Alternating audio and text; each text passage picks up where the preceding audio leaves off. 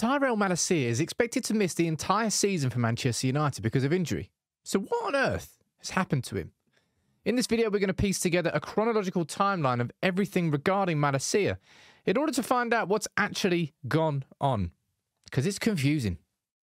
Man United have had injury problems all season. Lisandro Martinez, Luke Shaw, Mason Mount, and of course Tyrell Malacia. And it's the Malacia one which is the most confusing and probably the most concerning, I think, for United fans. And what I want to do, as I said in the intro, is piece together everything that's been said dating back from August last year, running through it in order to try and see what's actually really happened. Because Malacia, right, you take a look at his injury record at United, he didn't miss a game last season. Going back to Feyenoord, injuries were never really a massive problem for Malacia. Fitness, strength was never a problem. It's actually a strength of his. Now we go here. This is when we had confirmation that he was going to miss the entire pre-season tour. And then on the 11th of August, Erik ten Hag gave an update ahead of the game against Wolves and said this. He said that Malacia was still suffering from an injury sustained last season, and that ruled him out from Wolves. Malacia's injury will take some time, the same as Ahmad and Kobe. They are impact injuries. So he said it was going to take some time. And everything that has been said really from the start suggests it is a knee injury. But there's more to it than that. Now, Erik ten Hag gave this update a couple of weeks later, right, on those three players that were injured. 25th of August, he said this about Malacia. It's going to take a few weeks before he is going to be back. And then it was more than a few weeks. So we're going from here on the 25th of August, September, nothing. Not much in October until the end of it, where we get first footage of Malacia doing some solo training work at Carrington, 23rd of October. And we're thinking, good, all right, Malacia, he's back on the training pitch. It might only be isolated individual training sessions, but it's good to see him playing with the ball on the pitch. That points towards him coming back soon. Never mind. November goes past. Diddly. 1st of December comes round, and we get an update here that he suffered a setback during his rehabilitation, which required further surgery. And a big word there, further surgery. Up until this point, we hadn't really had any sort of confirmation of any surgery. And this is, by the sounds of it, is what happened, is what's happened with Malacia, sorry, is that he had surgery on a knee injury that's gone wrong and had to have more surgery on it. And there's more to it than that. We continue down here. So we fast forward from the 1st of December, saying he's had more surgery, go to the 31st of January. How's he getting on? Is he going to be back? He said Victor Lindelof is back in training, team training. Others like Tyrell Malacia, they're on the grass. Not ready, but I don't think it takes too long. So what's that? A couple of months after the surgery on the 1st of December, next update on the 31st of January, a couple of months. Okay, fitness-wise, he's improving. He's getting closer. Oh, we might actually see him here. You know, there's even more positive news. On the 15th of February, Malacia is closing in on a return to action. Okay, good. What's the update here? He had setbacks during his rehab process. It takes too long. It's bad for him. It's bad for us. But now we've turned a point. And it's positive. That's what Erik ten Hag said. He will return soon on the pitch. I don't think then it will take long before he's back in team training. So on the 15th of February, we get some really positive news. He's missed the entire season so far through injuries, but he's going to be back. Nah, never mind. No, he's not. Right. Okay. Malacia is not expected to play at any point this season for Manchester United. An update that happened 3 weeks later on the 8th of March. And this is what Erik ten Hag said. All right. I think it's going to be difficult for him to play, for him this season to be available. He will fight. He's back on the pitch, but not in the team. And the process had some setbacks for him.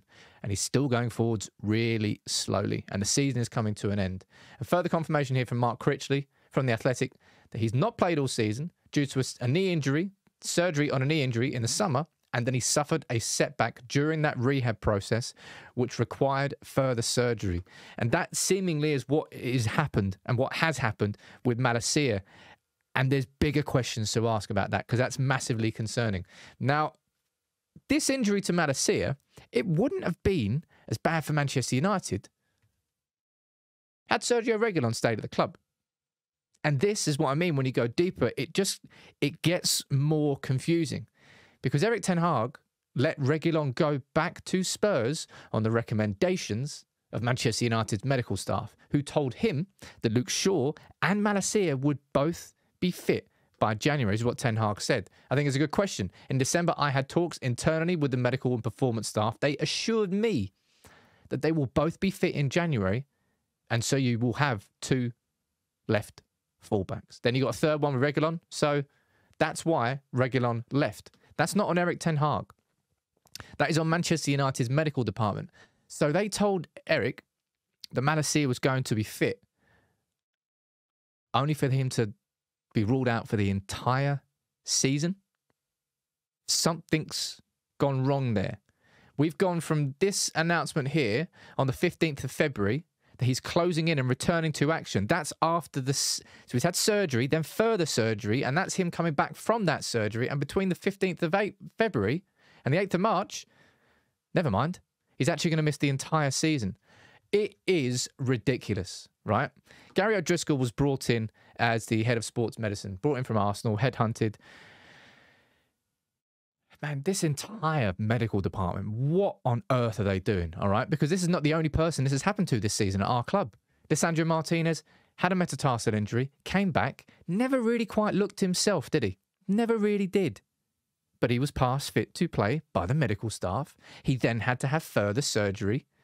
And then, of course, the freak incident with Kufau is completely separate. But Martinez had an injury, had rehab, was past fit by the medical staff, wasn't fit, needed further surgery. Malacia had surgery at the start of the season, had a setback in that surgery. Something might have gone wrong in that process, or the process was wrong. One of those two things. Had further surgery, was then told that he was closing, well, we were told he was closing in on action, and then another injury's happened. Something else has happened to set that process back even further. It's a joke. It really is a joke. And it's even more of a joke when you see this, right? Jurrien Timber, first, on his debut? Ruptured his ACL for Arsenal. 16th of August. Jurrien Timber is now back available for Arsenal. Yet, here we are, sat, watching Tyrell Malacia, a player who didn't miss a game for United last season, a player who, look, in the last 3 or 4 years has only missed a few games through injury, is set to miss an entire season for Manchester United because of injury. And the fact that Luke Shaw's been injured as well, and the fact that Lisandro Martinez has been injured too, that whole left-hand side has been ripped at the seams.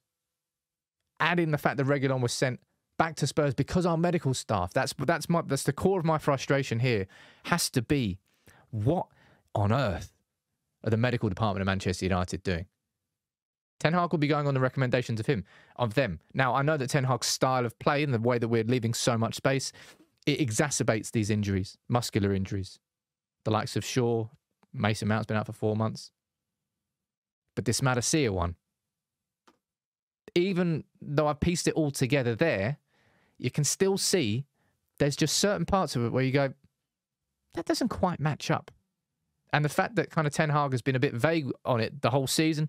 Oh, it's only an injury from last season. He'll be back in a couple of weeks. He's all right. I don't know. Something still doesn't match up about it. But what a ridiculous situation. The Malacia is going to miss the entire season when Jurrien Timber can rupture his ACL and come back before Malacia. Something doesn't add up.